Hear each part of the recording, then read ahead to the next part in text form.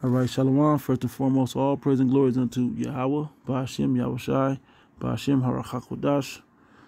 Double honor to the apostles and the elders of the great millstone. Greetings, salutations, and blessings unto the men and women who have changed their lives for them and their families, that they may earn their righteousness from Yahweh, Ba'ashem, Yahushai in these last days of this evil empire and generation that we live amongst. Shalom unto you that are listening and learning. All right. I'm Brother Shaquat from the Las Vegas Church, and we're going to get into this another video on temptation. In particular, this one will be about women. Okay, this isn't going to be a long, drawn-out video, because the scriptures have their moments for women. This is just one that shows men, particularly, how to be aware, if you will, of the temptations of women, okay, and how things happen according. All right, so I'll start with the temptation scriptures that I love. In James, the 1st chapter, the 12th verse, it says, "Blessed is the man that endureth temptation, for when he is tried, he shall receive the crown of life, which the Lord Yahweh hath promised to them that love him. Let no man say when he is tempted, I am tempted of the Most High. For the Most High cannot be tempted with evil, neither tempted he any man. But every man is tempted when he is drawn away from his own lust and enticed. And when lust hath conceived, it bringeth forth sin, and sin, when it is finished, bringeth forth death." Okay, that's the process of temptation. Okay, right there. You're enticed and drawn, because the temptation means to be enticed of your own lust. Lust of your flesh, the lust of your eye, the pride of life. Okay, those things, and this one particularly is the lust of the flesh. Okay, you have a lust of the flesh to where it becomes detrimental to you in this word, and you'll be tempted away from this thing. Okay, you can be drawn away. Okay, as the scripture says, verse 16, "Do not err, my beloved brethren." Okay, do not fall to these temptations. All right, so that's the first initial scripture I like to read on these lessons. And I'm going to go to, where do we want to start? Let's start with Sirach 9. I've jotted down a few scriptures, and I'm going to go to Sirach 9. I believe this is it. Yep. See here.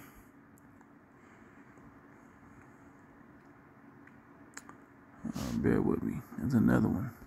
All right, I'm going to get this one first, then I'll go back to that one. Let's go Sirach 19, verse 2. Okay, it says, "Wine and women will make a man of understanding to fall away, and he that cleaveth to harlot shall become impudent."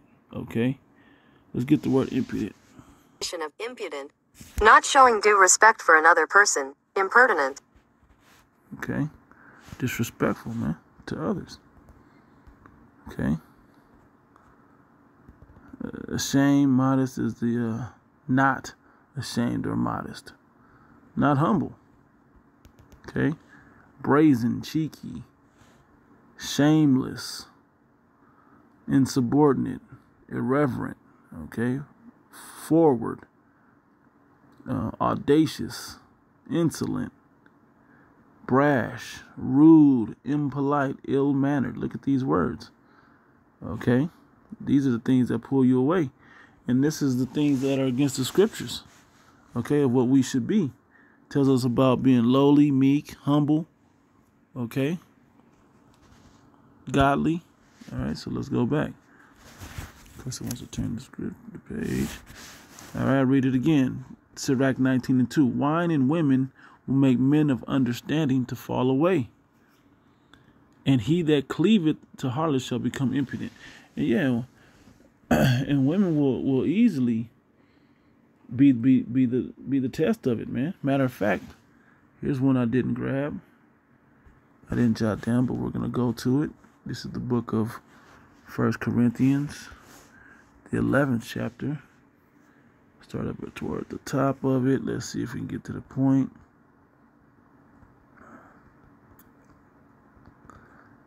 see.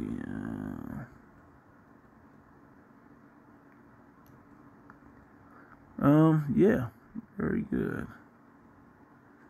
Okay. All right. Yeah. So, I'll start here. It says, 1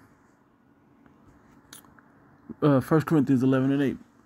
It says, "For the man is not of the woman, but the woman of the man.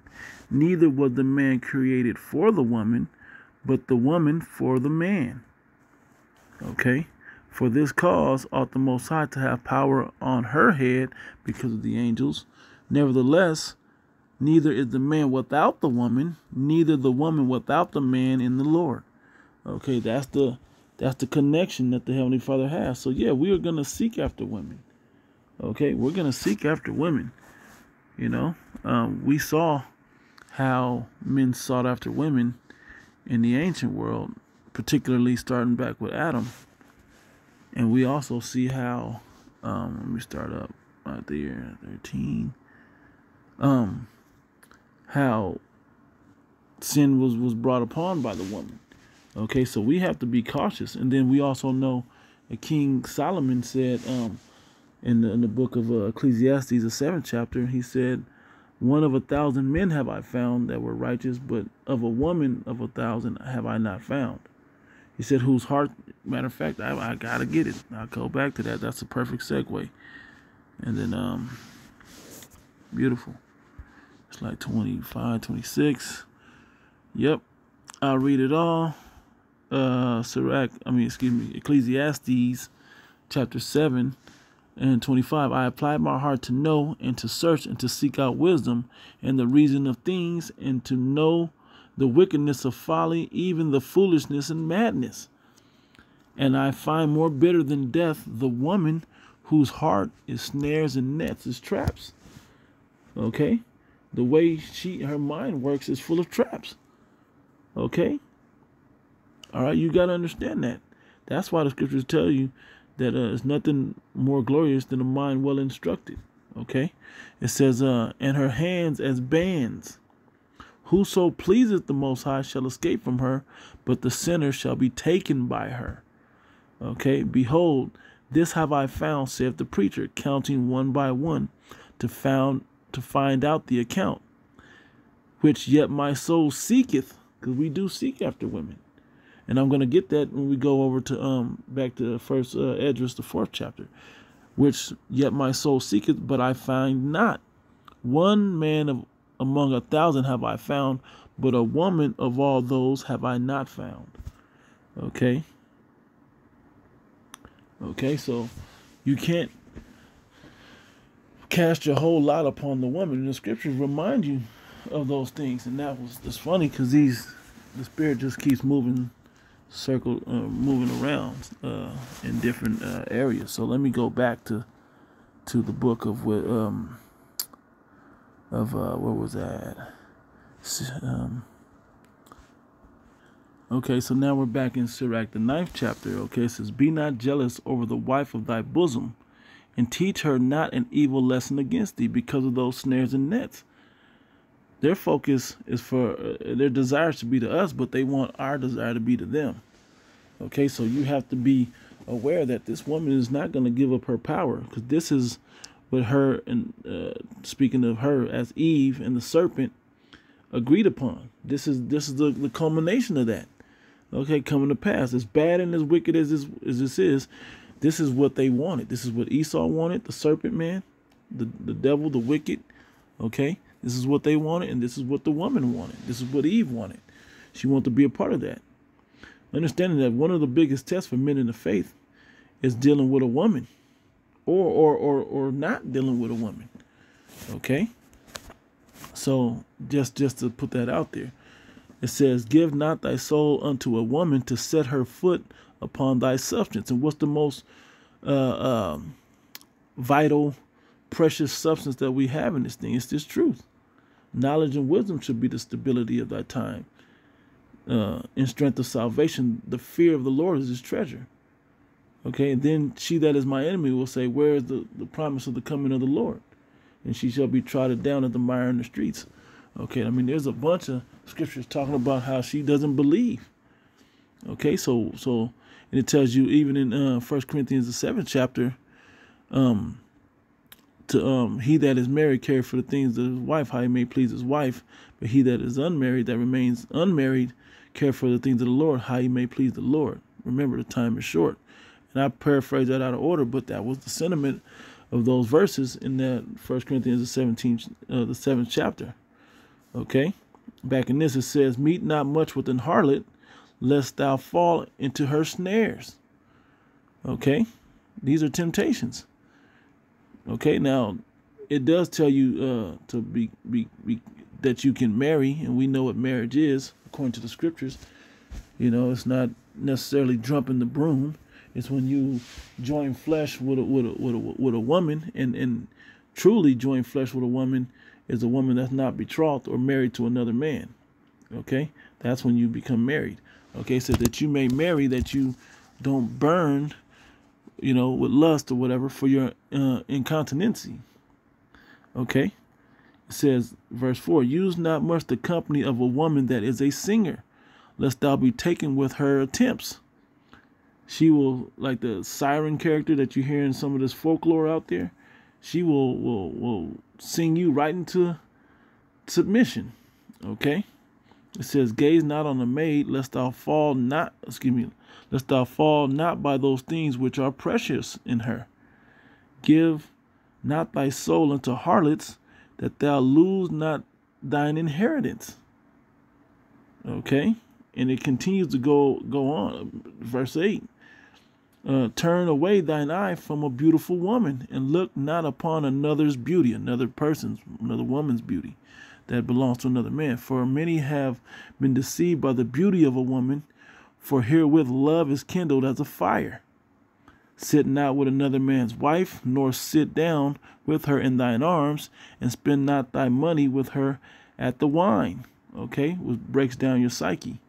Okay, your integrity can become compromised when you overdone it with the wine or with a strong drink. It says, "Lest thine heart incline unto her, and so through thy desire thou fall into destruction." Okay, and it continues going on. So from there, something just popped in my head before I get back to 1 Esdras, the 4th chapter, which is, all right, real quick. This is one real quick. Ecclesiasticus, the book of Sirach, in the Apocrypha, chapter 25, verse 21. "Stumble not at the beauty of a woman, and desire her not for pleasure." That's how you put yourself in position to be tempted, okay? Because those are the things that are going to lead you to the flesh, all right? But the one I was thinking was in Proverbs. Proverbs, the 9th chapter. Top around 13th verse. Now this is particularly talking about false philosophies. Okay, this woman here, a foolish woman, is also talking about philosophies, but this can be applied to women of the flesh as well. It says, "A foolish woman is clamorous. She is simple and knoweth nothing. For she sitteth at the door of her house on a seat in the high places of the city, to call passengers who go right on their way," to tempt them away, okay, from going right on their ways, right? "Whoso is simple, let him turn in hither." Hear the temptation.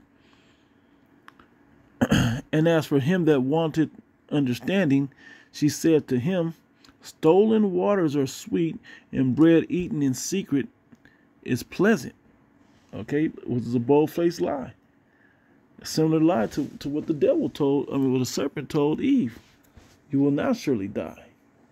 Okay, but that's going to lead you to sin, and sin, when it is finished, bringeth forth death. "But he knoweth not that the dead are there, and that her guests are in the depths of hell." Now, to give the proper understanding, this is another philosophy.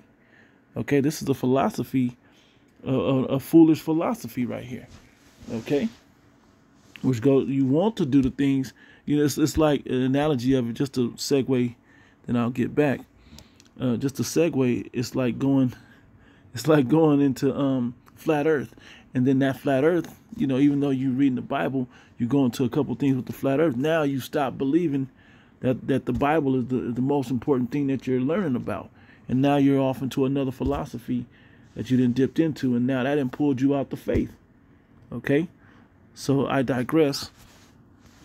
You know, another one in the book of Proverbs, the 30th chapter, that goes directly in line with that, is this one. It says, such is the way of an adulterous woman. She eateth and wipeth her mouth and saith, I have done no wickedness.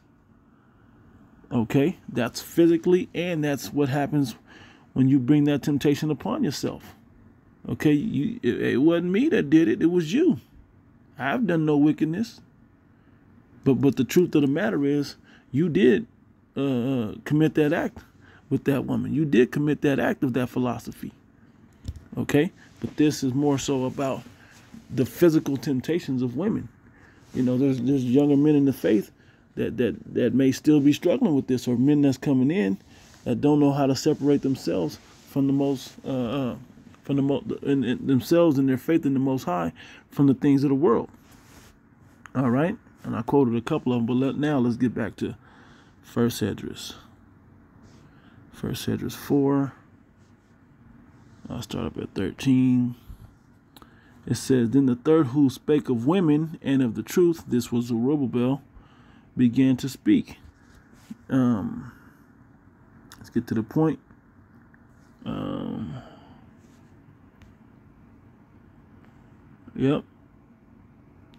Yep, verse 18.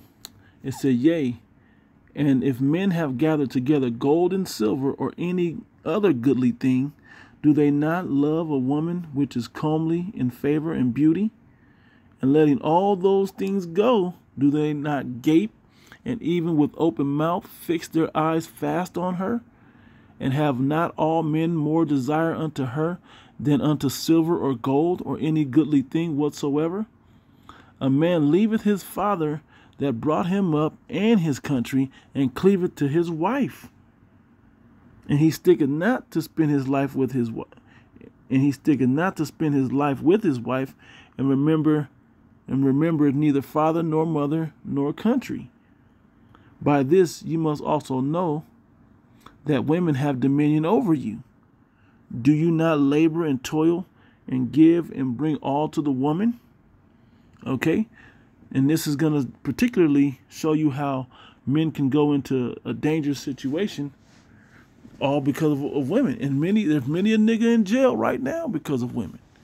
Okay, many a men are in jail thinking they're doing the right thing, but they were tempted away.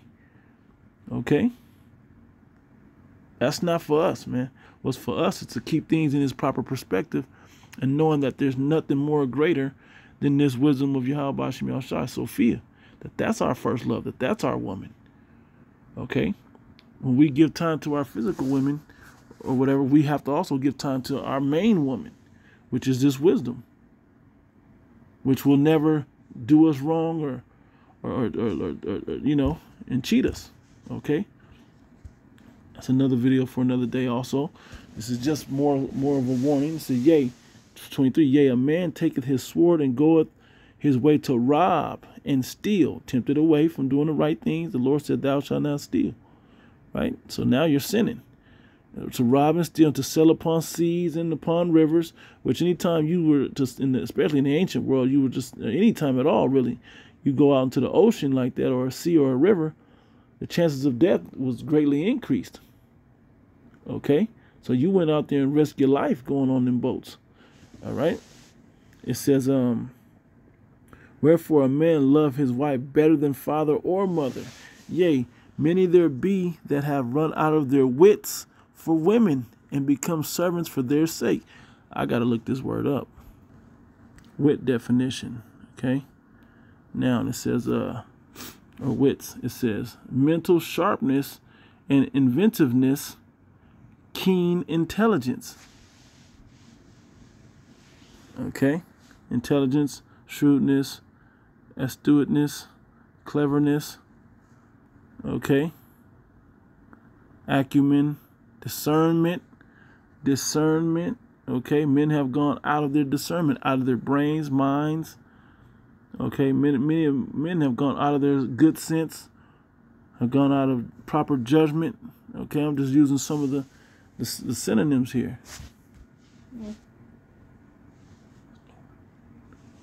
All right, let's go back. So you can put any of those words into this. All right, back at 26. I read it again. It says, yea, many there be that have run out of their minds, out of their wits, out of their good sense, out of their judgment, out of their discernment. Okay, run out of their wits for women and become servants for their sakes. So you are moved from being he that care for this world, care for the his wife. Matter of fact, I'm gonna just get it because that's a good time to bring that one. And I mean, I quoted it, but it's always a good time to just read them. Okay, 7, I believe that's 29, something like that. Yep. 1 Corinthians chapter 7, verse 29. But this I say, brethren, the time is short. It remaineth that they that have wives be as though they had none. Okay, and he that, let me jump down to, to 32. But I would have you without carefulness. He that is unmarried care for the things that belong to the Lord, how he may please the Lord. But he that is married care for the things that are of the world, how he may please his wife. Okay? It goes into that. Okay, unmarried woman. Well, I might as well read it. There is difference also between a wife and a virgin. The unmarried woman cares for the things of the Lord, that she may be holy, both in body and in spirit. But she that is married careth for the things of the world, how she may please her husband. Because that's where her duties to. Okay? It tells you if you have somebody, don't seek to be away from them. If you don't have anybody, don't seek to be with somebody. There's your path right there. And then the Lord will put in before your path. He'll remove that evil man that's in front of you, or turn that man into a good man, or and so on and so forth accordingly. All right, so let's go back to 1 Esdras 4. 26 is where I was at, and this is one of the coldest examples, one of my favorites within the scriptures on the topic of women. Verse 27 I'll start up at. It says, many also have perished, been killed, and sin when it is finished bringeth forth death, and have erred and have sinned for women. Okay? And now do you not believe me? Is not the king great in his power? Do not all regions fear to touch him? Yet did I see him and Apame, the king's concubine, a woman, the daughter of the admirable Bardachus, sitting at the right hand of the king, and taking the crown from the king's head, which in ancient customs, the moment you touch the crown, if anybody but royalty touched the crown, it was off with their head. Okay? Taking the crown from the king's head and setting it upon her own head. And when he went to reach back for it, right? This is what you put the scene together. She also struck him with her left hand. She was sitting at the right hand of the king, took his crown off, which that is a position of power, the right hand of the king. Okay? And she took the crown off his head. He's like, hey, you could see it. Hey, quit playing. He reached for it back, and she struck him with her left hand, backhanding. With disrespect, with her left hand. Okay, yet for all this, the king gaped and gazed upon her with open mouth. If she laughed upon him, he laughed also. She laughed in the scorn, and he laughed it off. But if she took displeasure at him, I don't want to deal with you. I ain't gonna give you no good love in the night or whatever. But if she took displeasure at him, the king was fain to flatter. Now he'd become a servant for her, that she might be reconciled to him again. Oh, baby, please. That's beta male mentality, man. Okay? Oh, ye men, how can it be but women should be strong, seeing they do thus? Okay? And so you have to understand. And matter of fact, in this, before I close it, I have to be sure to grab this scripture. Matter of fact, we're going to go there now. Let me see what else I jotted down. That was the point of that. So let's go and show you a situation of temptation with a woman, particularly in Genesis with Joseph. All right. Let me get to the point. Yeah, so let me start up at verse 2. And the Lord was with Joseph, and he was a prosperous man. This is Genesis 39:2. And the Lord Yahweh was with Joseph, and he was a prosperous man, and he was in the house of his master, the Egyptian. And his master saw that the Lord was with him, and that the Lord made all that he did to prosper in his hand. And Joseph found grace in his sight, and he served him, and he made him overseer of his house, and all that he had he put his hand unto. And it came to pass from the time that he had made him overseer of his house and over all that he had, that the Lord Yahweh blessed the Egyptian's house for Joseph's sake. And the blessing of the Lord was upon all that he had in the house and in the field. And he left all that he had in Joseph's hand, and he knew not aught he had, save the bread which he did eat. And Joseph was a goodly person and well favored. And it came to pass after these things that his master's wife, the temptation of a woman right here, that his master's wife cast her eyes upon Joseph. And she said, lie with me. Basically, come on, Joseph, commit adultery with me. But he refused. Okay? My brethren, do not err. Okay? And said unto his master's wife, behold, my master wotteth not what is with me in this house, and he had committed all that he had to my hand. There is none greater in his house than I, neither hath he kept back anything from me but thee. He gave me power to do whatever so I will with everything in his house, but his wife.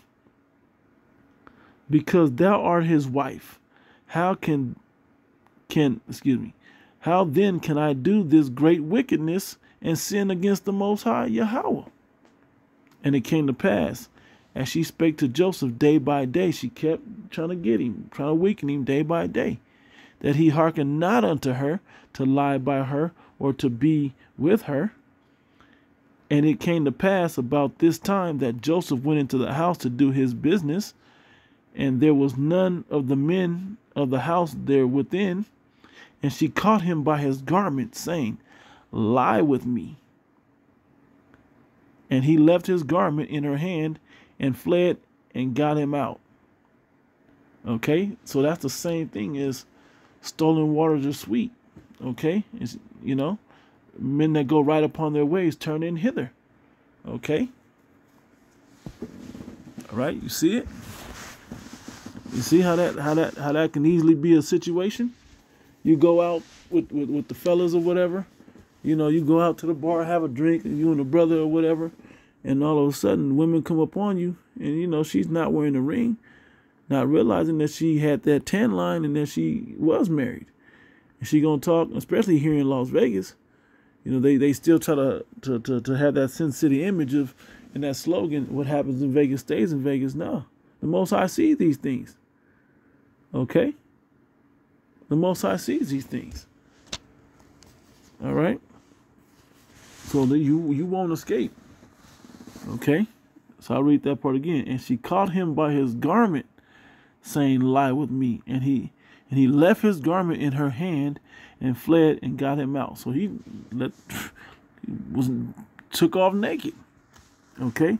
And it came to pass, when she saw that he had left his garment in her hand and was fled forth, that she called unto the men of her house and spake unto them, saying, see, he hath brought in an Hebrew unto us to mock us. Let's see how she twisted the story and lied. And he came in unto me to lie with me, and I cried with a loud voice. And it came to pass, when he heard that I lifted up my voice and cried, that he left his garment with me and fled and got him out. Okay, and she said, excuse me, and she laid up his garment by her until his Lord came home. See how she was real deceptive, snares and nets. Okay. So when you deal with wisdom, with women, you have to deal with wisdom. Okay.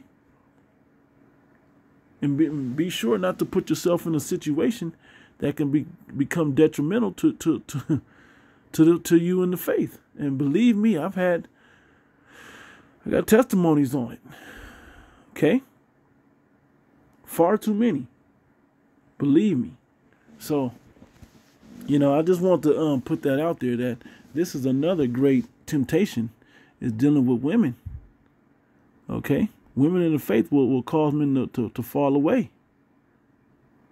Matter of fact, did I get that one? Yeah, I did read that one in Sirach 19. Okay? So, like I said, this was just a warning, showing you another level of temptation. That these situations, to give a quick testimony, I've been in a situation where a woman was like, I thought this was just a fad thing, and when are you gonna grow up past it? Hit me on all the levels. And I was like, hey, this is my life. If you want to be in my life, then this needs to be a part of your life. And that was pretty much the end between her and I. And there were always attempts to come back into her life, and the Lord didn't want that to happen. Okay, and it made it clear unto me that I was not supposed to deal with that woman anymore. All right? Call on you like Yahweh Shem Yahushai. So anyway, Lord willing, this was edifying. And I'd like to give all praise and glories unto Yahweh Ba'ashem Yahushai, Ba'ashem HaRachakwadash. Double honors to the apostles and the elders of the great millstone. Greetings, salutations, and blessings on to the hopeful elect. Until the next one. Shalom.